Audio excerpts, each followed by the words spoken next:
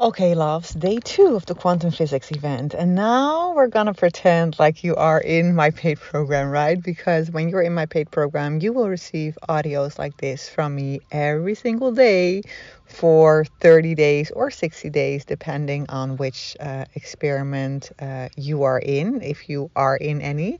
And if you still feel like, oh my God, this is like really cool and I want to be a part of it, and you're still not quite sure what to sign up for its showtime or the experiment, send me a message, right? We'll figure it out. So what you guys don't know is that behind the scenes, I have a Trello board. Everybody who signed up for this 3-day quantum physics event experiment actually has received a Trello link. Not everybody has signed up for it. I had over 300 signups. I have about 50 something people in Trello and about 7 who really participate there. Well, I gave them a bonus. I gave them the bonus to actually work with me a little bit more one-on-one, because I love working with women who actually do the work, right? So when I give you an assignment and you do it, it actually helps me to create amazing content for you, right? So behind the scenes, I recorded an audio for them and I asked them to share with me what their number one goal is for the upcoming 30 days. And I wanted to read up one goal out loud. I won't use her name because I'm not quite sure if that's something she's comfortable with, but I loved her goal, so I want to share it with you. So she is like, oh my God, she said, oh, I love this. As a 3-5, I burned down my entire business last May out of the blue. LOL. What can I say? It was complete for me. So, fun thing. I am a 1-3. My daughter is a 3-5. And the women who are like new to human design might not know what I'm talking about. But if you have a 3 in your profile, you are an experimenter. You just love to try new things. And when the fun is like over, you basically start over and you start doing new things. This is amazing. It's like makes your life super adventurous, but sometimes it can also be very draining because you're like, oh my God, goodness, am I starting all over again? Yes, you are. If you have a 3 in your profile, you know you probably, if you're an aligned profile, right? So there's a difference between being non-aligned and aligned. But when you're aligned and you follow your intuition and you follow your profile and you follow your heart, then this is part of the journey, right? You'll probably do crazy things. And this is what I love about human design. I don't teach human design, but I do take it with it in the experiment, because honoring your design and understanding like, okay, I'm designed this way, there is nothing wrong with me, it helps you become more in love with yourself, which basically is a shortcut to manifesting anything you desire, right? As soon as you accept yourself for who you are, you have the shortcut. And I get into that trap all the time, right? I'm like, my way of doing my business is so different than, for example, my friend who's a 5-1 profile, right? A 5-1 profile is way more um it, like, I can't really explain it in words, but it's like different than how I do it as a 1-3. So a lot of the times when I compare myself to my friends, and like you have to understand, like, the people I surround myself with business wise, and well, business wise, there's not such thing as business in my life. It's like all integrated. But the women I surround myself with, these are all women who make a lot of money, right? They are talking like they're making millions a year. I'm not yet at a million. So a lot of the times what happens is that I start comparing myself to them and I'm like, oh my God, I'm not where they are at. And I get insecure, right? Even though I make great numbers as well. I know there are women who are looking at my business and like, oh my God, I would die for the numbers that Sophie is making, right? But because I like all the people I surround myself with are at those high numbers, it's sometimes like, oh my God, what is wrong with me? And what then tends to happen is that I start to compare myself to them. Well, they are completely different profiles than I am. So it's so beneficial to understand more about your profile, about how everything works, right?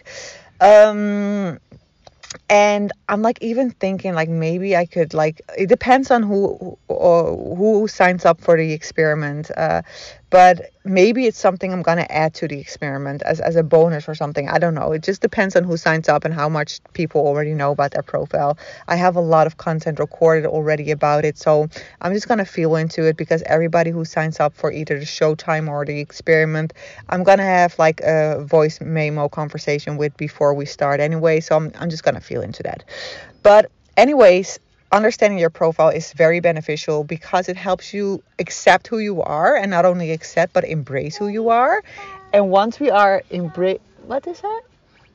embrace ourselves, we are at that high frequency, right? And if you're thinking about the quantum field, and if you're thinking about manifesting, once we are in that high frequency, and those are like the high, like the love and the joy and the authenticity and the fun, those are the energy frequencies that we manifest from, right? The trouble is that a lot of the times we are getting triggered in those lower vibrations. So I want to go a little bit more in depth in that today, but I want to also watch the time, because you're in my program. That's what we're pretending. So I have to cap it at 25 minutes. Okay. Anyway, she's saying, so now I'm overthinking like crazy. So in the next 30 days, I would love to have clarity on how I want to serve, where my next evolution of my business is at. 30 days to get out of my thoughts and reconnect with my spirit and soul again, so I feel lit up by life and excited for my next project, so I can quit my current soul-sucking job, please. There's one current random job that I saw that I want to apply for and get, that is a tangible thing for the 30 days. I don't have the degree on paper they are after, but I sure as hell have the life experience and basically made for this job. It's just convincing them to interview me.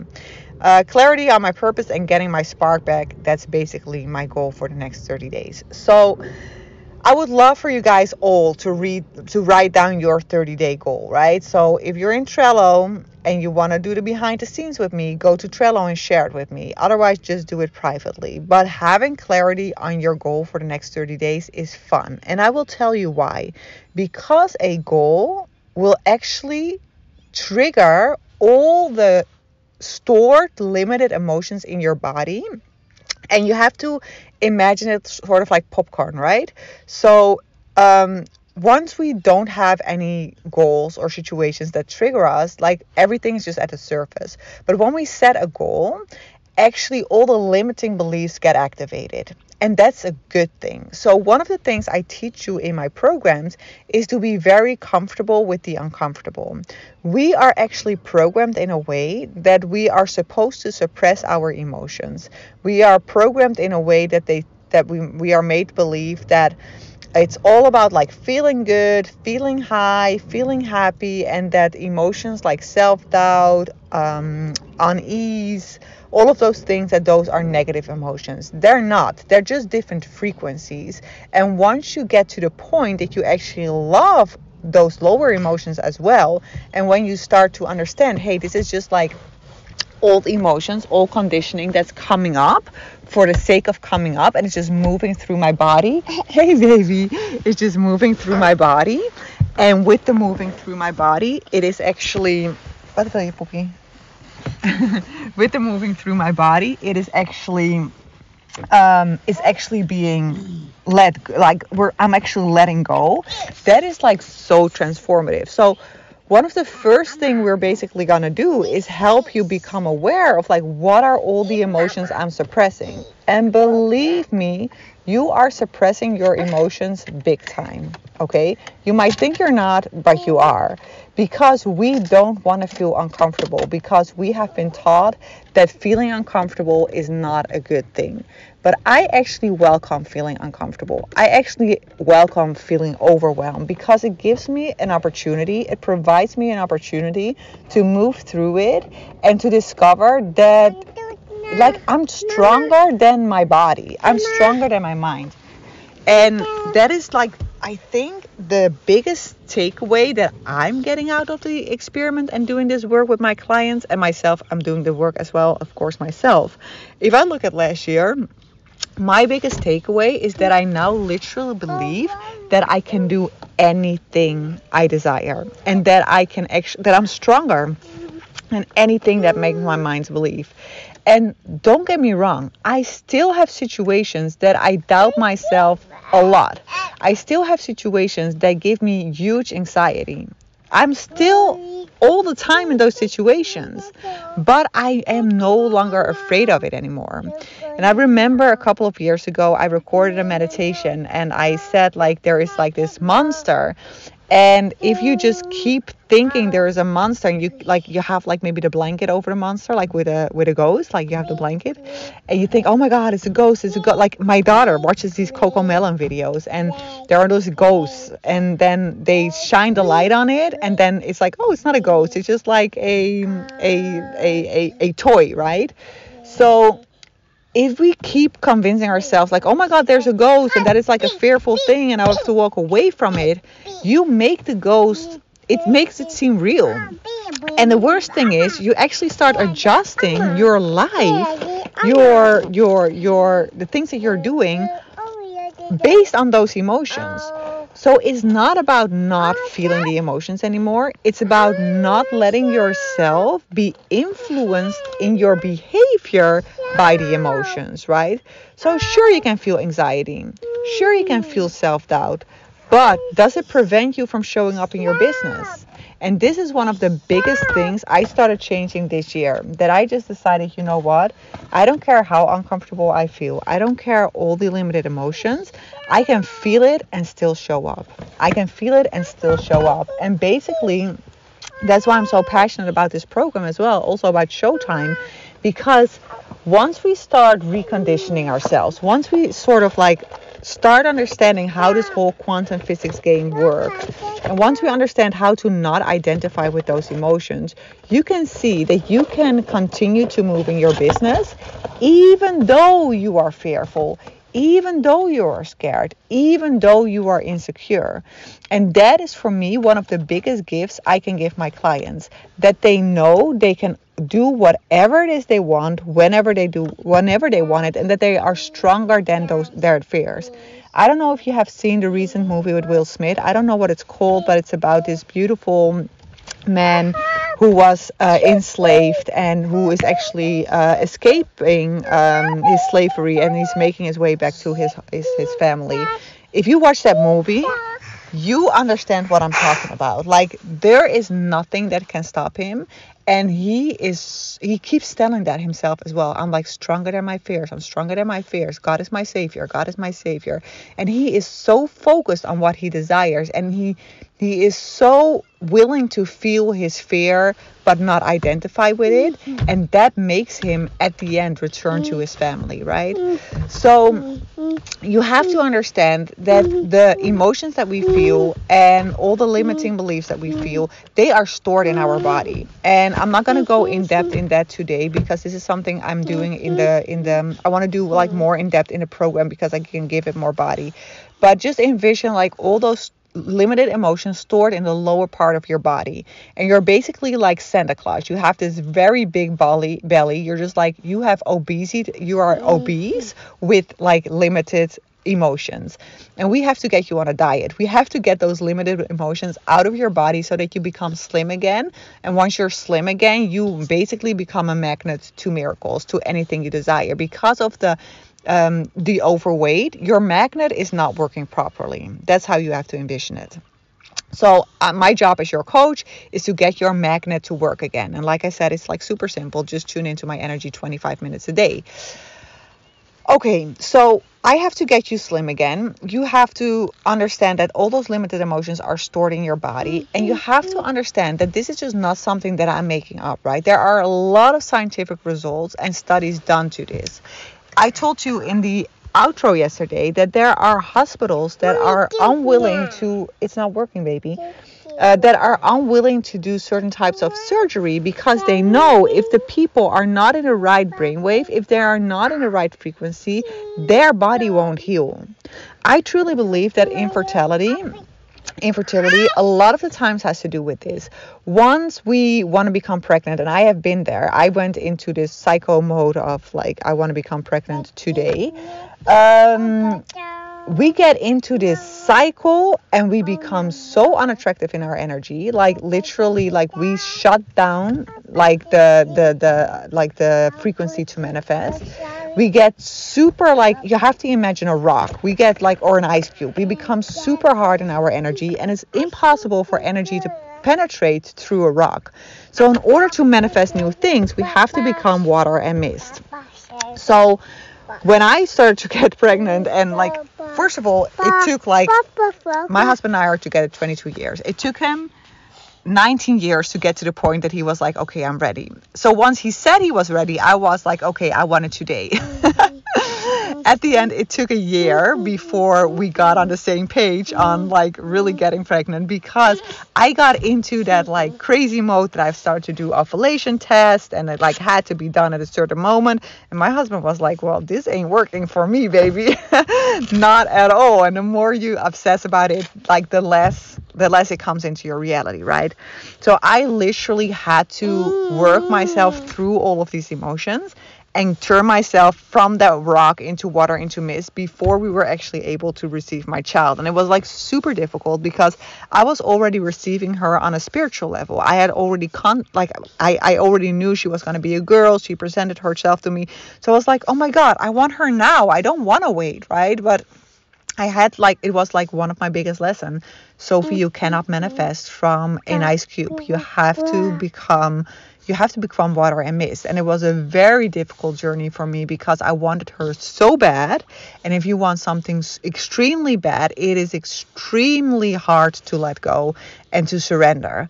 And this is something I actually talk about in the bonus episode that I recorded for you guys today. If you haven't listened to it, I recorded it and published it this afternoon. It's like a bonus episode on how you can let go more, and how you can surrender and let things come into your experience. But that is that is the number one secret of manifesting, and it's one of the hardest things to do, especially when you feel a type of urgency. So this can be around pregnancy, but also when you have money issues, you can get so tight in your body that you're like literally believing this is the end of the world, right? And you have to do it now. But from that frequency, it is impossible. And I get like challenged in this every time again. And remember, like, Sophie, this is not working. You're an ice cube again. Turn yourself into water. Turn yourself into mist.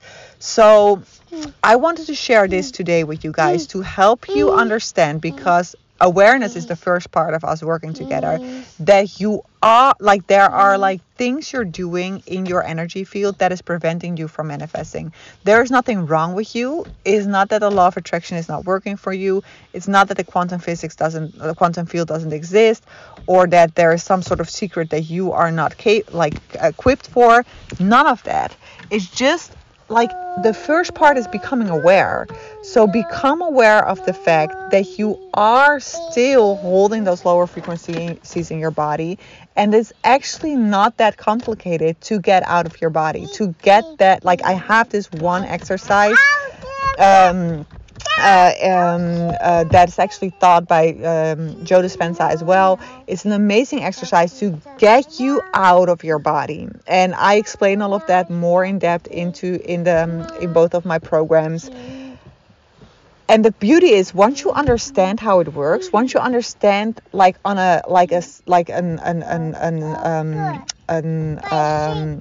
you understand the science behind the exercises, like meditation is one thing, but if you understand why it works, if you understand the scientific results, if you see the results, if you see the evidence, all of a sudden it comes in on a deeper level.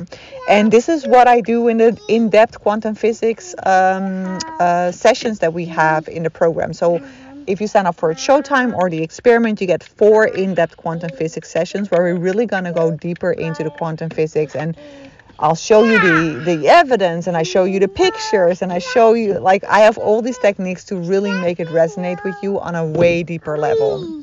So basically your assignment for today is just to like let it sink in and become aware of like, okay, like, where am I still holding on to emotions, and where am I still suppressing emotions? Because believe me, you are 100% suppressing emotions that you don't want to feel. And once you become more comfortable, we get a little beep on that. What are you doing? when you get more comfortable, Socha, with those emotions, then there like a whole world of possibility opens up. Okay, so this was day 2. Again, if you want to work more in depth with me, go to the Trello, because I have a surprise going on there behind the scenes during these 3 days. And then, of course, if you are like completely inspired and you're like, oh my God, this would be so amazing to just make this my number 1 priority for the upcoming months. For 2 months. And I know I'm triggering you. I'm challenging you guys to do it 2 months. I know if I would have sold 1 month, it would have been easier, because 1 month seems easier than 2 months. But believe me, like if I would sell it for 1 month, I would sell it for the same price. So I was just like, you know what, maybe I should have sold it for 1 month and just be like, after 1 month, hey, surprise guys, you get another month bonus. But believe me, after a month, you want to continue this work. So the women who are currently in my experiment, who are in the 30-day experiment, they pay $2,500 as well, right? So, and they didn't have the event. You guys are getting 2 months plus the event. So it is absolutely, yeah, chocolat. It's absolutely an amazing opportunity to turn your life around, to really watch what happens when you make this your number 1 priority. And once you like understand that the sky is the freaking limit. The sky is the freaking limit. And the only thing you need to do is reorganize your energy. And like by tuning in every single day with me, it just like it gives you that safe space, right? Because in those transformations we can sometimes feel so lost, and we just need some sort of like anchor point, right? And I'm your anchor point during that transformation. That's basically what it is. So for any more information about that, you can go to sophieditmar.com/it's-showtime or /experiment. And yeah, I'm just like really excited to take this next level with you. Okay guys, love you, and we'll talk tomorrow.